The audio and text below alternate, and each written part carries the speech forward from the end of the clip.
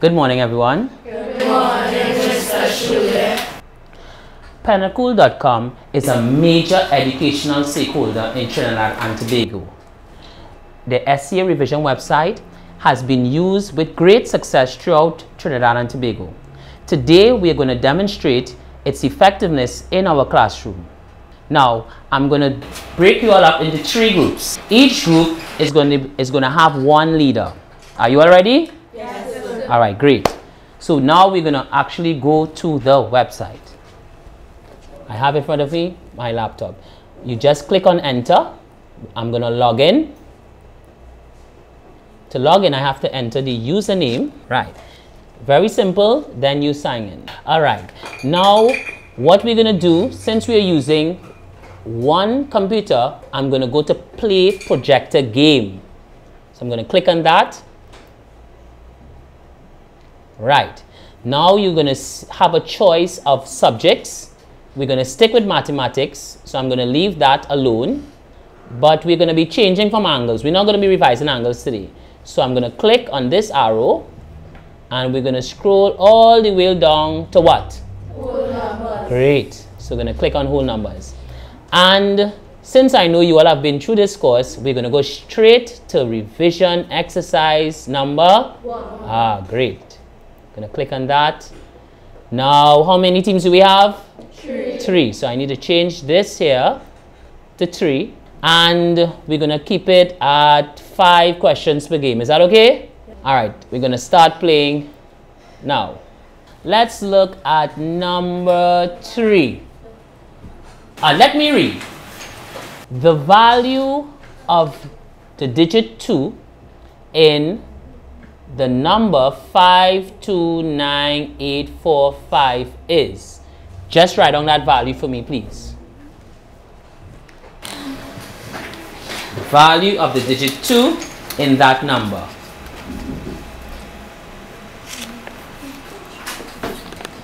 Remember, when you're finished, you get together and the group leader, you decide what answer is going to represent your group. 5, 4,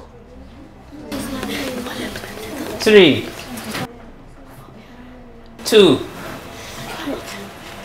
1. Are you all ready? Yes, sir. All right, so, group leaders, are you ready? Yes. All right. So, stand and let me get your answer.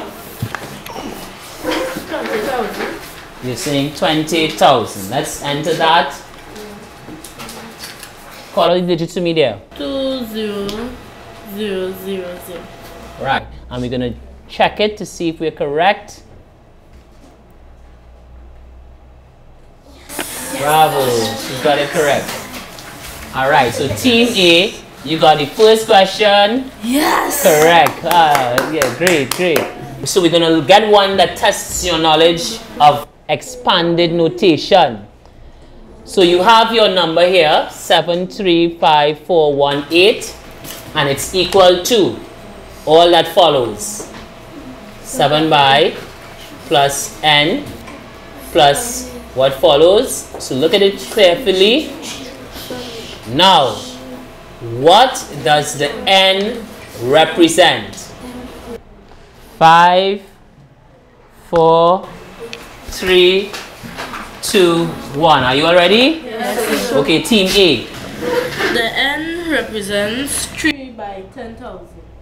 3. So 3 by 10,000. Which of these did you have? Did you have the first one? I'm putting up the possible answers on the board, on the screen, and you're going to tell me where to stop. So should I stop here? Is this your choice? No. No. Is it the second one? No. The third one? No. Wait. No, the group leader. Or is it this one?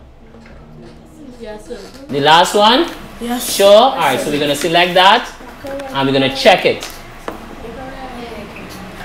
Great.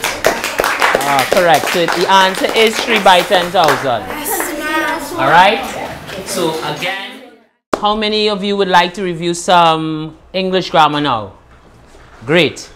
Now, we're going to look at a question that tests your knowledge of singular and plural form of nouns and gender.